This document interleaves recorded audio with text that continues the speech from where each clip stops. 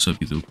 Today, you already seen it in the title, bro. You already seen it in the title. You know what I'm about to talk about, bro. We're talking about Type Soul. And the reason I'm making this video is because the nigga's happy, bro. I'm not the type of nigga to pray in your downfall. But when you're literally just a group of shitty ass people, then yeah, you don't deserve it. Fuck out of here, nigga. Fuck out of here, nigga.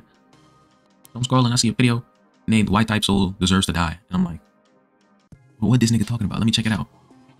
And then I click on it, right? But before I click on it, I see the thumbnail. It says 2.7K players. I'm like, God damn, the game fell off. Man, that shit makes me smile on my face. So now I see that, right? I'm like, oh wow. So the game really fell off, bro. I went to the Roblox page. Look at this shit. Oh! I know, bro. I know.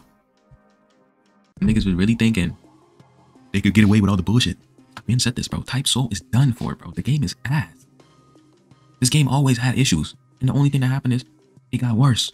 It got worse over time. It got worse, and even worse over time, bro. Shit did not get better for Type Soul over time. It just got worse. And how does shit like that happen? Because these niggas is dumb. They're dumb. They don't know what they're doing.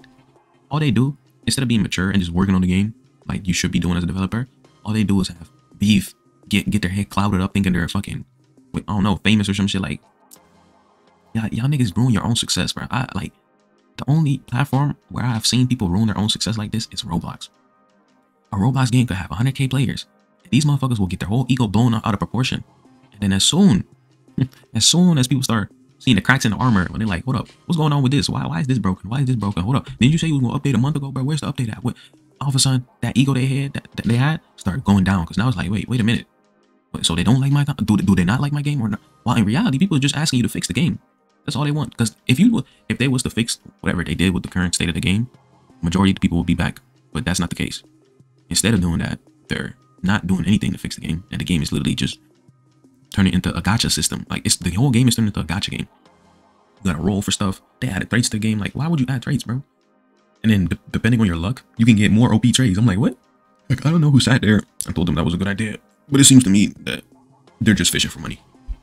They realize they don't even know what they're gonna do to get the game back, so they decided, let's just do our last ditch effort and make people spend money on trades so we can get some more cash off of them. And when you think about it, let's say from the 3K people, 4K people, or maybe 2K people, let's say 3K, let's be nice, 3K people, half of those people spend money on trades. Look, I don't know how much trade costs. I'm gonna say it costs like 100 Robux for one roll or some shit. And you would want to get the best one. So if the rarity is high, like for example, it's like 5%, you can guess you're gonna be rolling for a good ass minute. So now, if you do the math on that, like 1,500 people times 100, bro, that's 150. That's 150,000 people. So basically, 150,000 Robux.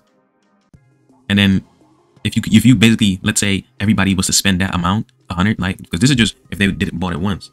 Now try to imagine the amount if multiple people were spending it over 10 to 20 times. That means they're making more than 1 million in Robux in a short amount of time, just because they're using a new gacha system that could give you a huge PvP advantage. That just shows how much they care about the game, bro. They don't give a fuck. They don't give a fuck, bro. That's why the dev team even gave up, bro. They still take a percentage from the game, but they're making other people work for it now. It says enough, bro. It says enough. I've been known like Type Soul was in a cook state when I hopped on the game and I got one combo and my whole build didn't even do damage no more. I was like, alright, bro. I was like, alright, bro. Because I was thinking to myself, like, why are my moves not affecting this dude? Or like, I'm playing Keto. I played Keto on speed and my shit was like, my whole moveset was ass. Like, this game is really in a cooked state. Like, this game is really fried. Like, I don't know what to say to y'all, bro. Like, I guess that's the end of Type Soul. I'm not sad about it. I'm happy as hell. Get that game the fuck out of here, nigga. Like, all the addicted goons that was on this shit, bro. I don't know what to tell you, bro. Them niggas is fucked up right now. Well, anyway, thank y'all for watching the video, and yeah, fuck Type Soul, bro. Fuck the developers. Fuck them niggas, bro. Them niggas hoes.